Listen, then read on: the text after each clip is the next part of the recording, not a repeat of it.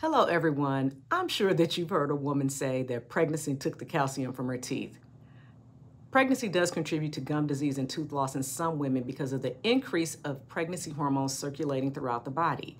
These hormones cause the saliva to be more acidic, which increases the demineralization of tooth enamel and results in decay along with the breakdown of the teeth. Acidic saliva also contributes to the increased activity of the harmful bacteria that cause aggressive gum disease.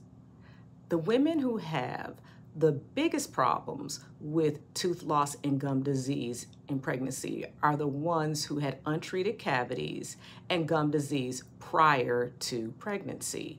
Poor oral hygiene, along with poor snacking habits, such as drinking excessive soda and other sugary drinks, or regularly consuming junk food and candies, creates the perfect environment for this extreme amount of tooth loss and destruction.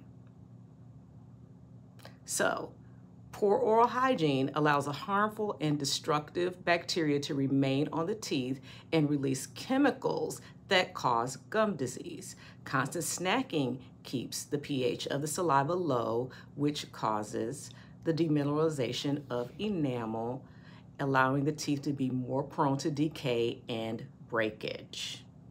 So yes, there is a ring of truth to when a woman says that pregnancy took the calcium from her teeth. But the bigger truth is, one, it doesn't have to happen, and two, it actually doesn't happen to most people. So watch part 2 for tips on preventing tooth loss and gum disease during pregnancy, and I'll see you in the next part. Take care.